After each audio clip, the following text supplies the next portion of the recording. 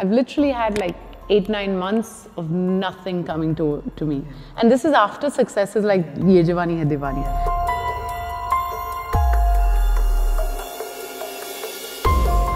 There was one article that came out, and that article was like, yeah, they get all these Russian prostitutes to work here in Bollywood. And I was like, I'm not Russian.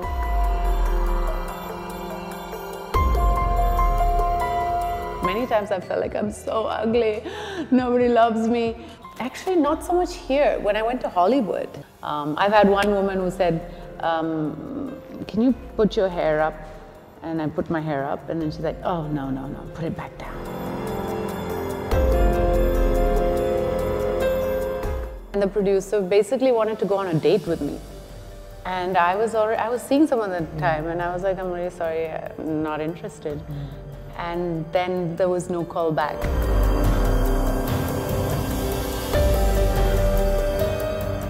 Today with me, there is a woman who possibly has faced a lot in the industry after becoming an actress, or so she tells me. Sharing her own untold story with us today is Kalki Koechlin, joining us in conversation with Pinkvilla. Everybody has struggles in their life, and I'm sure you must have too. You were telling me that you've battled more after becoming an actress. Do you remember your first audition? Was it traumatic? Oh yeah, I do. I had a terrible audition with actually Rehan engineer, who I regularly work with now. But at that time, I went for an audition for a musical that he was doing called Into the Woods. And it was like a big operatic musical. Everybody was like very excited. And I'm not a singer, but they said actors who can sing and singers who can act. Yeah. That was the thing in the audition. So I went to the audition full confidence. I like rehearsed the song for 2 days and everything.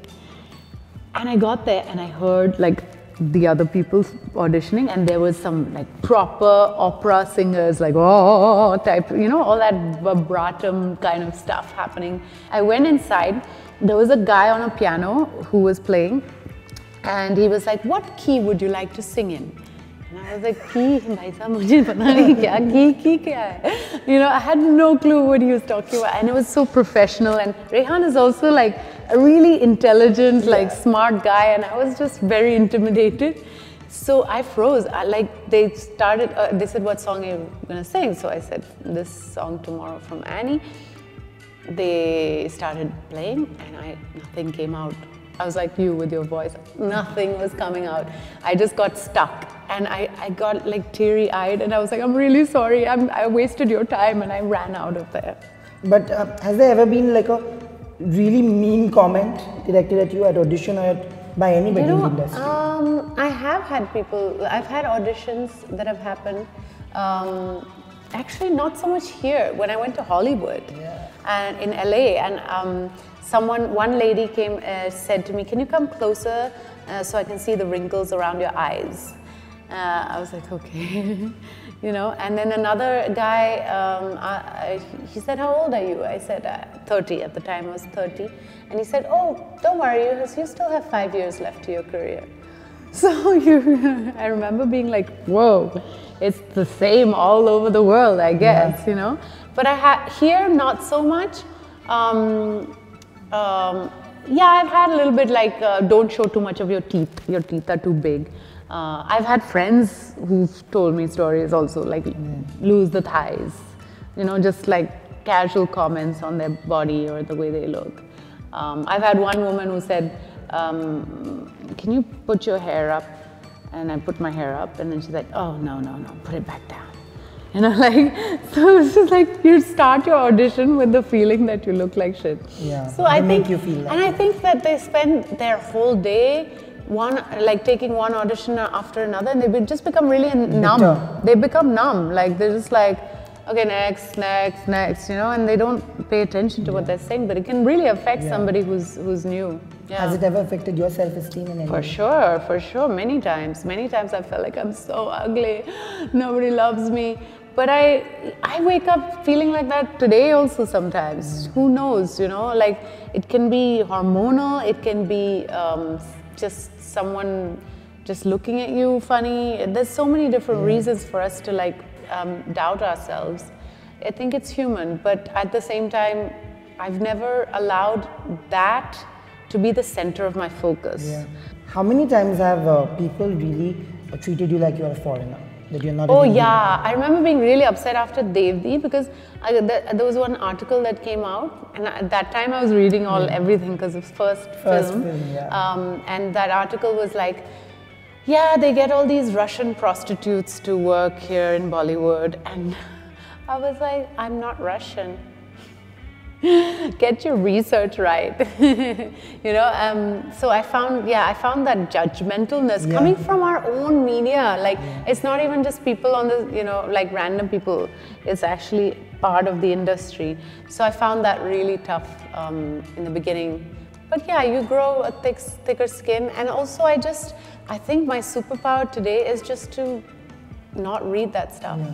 A lot of women also, and actually a lot of men too, because we are speaking about it, face a lot of sexual proposition at the hands of the predators that we have in the industry. And it's not a mystery. Casting couch is a reality, and there are a lot of people who take advantage of actors who are trying to make it big and who have bigger dreams. Have you ever had such an incident? I've had an incident where it wasn't so direct, like a sexual proposition, but the producer of a certain film that I was, I'd been called for, like I did an audition and they called me back, and the producer basically wanted to go on a date with me. And I was seeing someone at the time, and I was like, I'm really sorry, I'm not interested. And then there was no call back.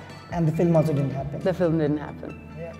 Kalki, when these things happen to you, how do you deal with it? Did it break you in the beginning, like after becoming an actress? And people love doing Devdi. It's not funny. People love doing Devdi. For a lot of time, you didn't have work after Devdi, if I'm not wrong. Yeah. I did theatre afterwards for a long time. Yeah, I'm not talking about films, but films didn't come your way for quite some time. How did you deal with that?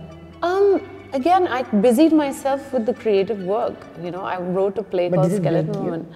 No, I don't think it broke me because I'm still here, I'm still working. There are days where you feel broken, and those days are still there today.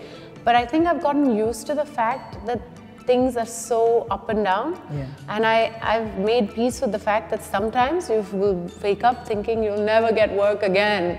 And other times you'll wake up feeling like there's too much work, And I've literally had like 8-9 months of nothing coming to me. And this is after successes like Ye Jawani Hai Diwani, where like you feel like, oh my God, nobody's giving me work. And then suddenly all of a sudden 3-4 things are coming at the same time, and you have to suddenly make a choice because there's too many things. So that's the nature of our job.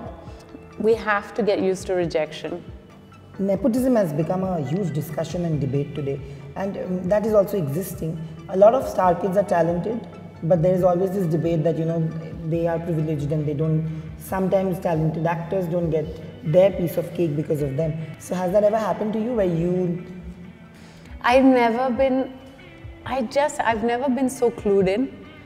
I'm a little bit of a unicorn. Like, I really don't know what's going on, what people are saying in the industry about me and all of that. And I definitely don't know who's doing the next big film, or no clue. I'm really clueless. But you, in the beginning of this interview, we had this discussion and you said that your struggle was more after being an actress. Yeah, I think struggle with celebrityness, celebrityhood, whatever it's called. Just struggle with like, as I said, I like to be candid and I like not to hide. But I found that I had to start keeping things to myself because people will just like take you out of context and make it into a very shocking headline or something.